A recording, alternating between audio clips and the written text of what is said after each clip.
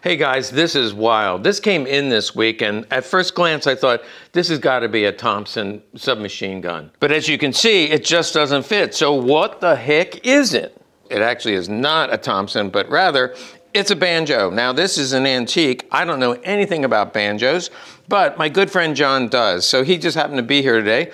Let's ask him what this is. Wow, this is a great old banjo. It's probably 100 years old. These were used in the 20s and the 30s in bands, and they're even used up till now to the mummers use the same banjo. Very old, it's worth a lot of money.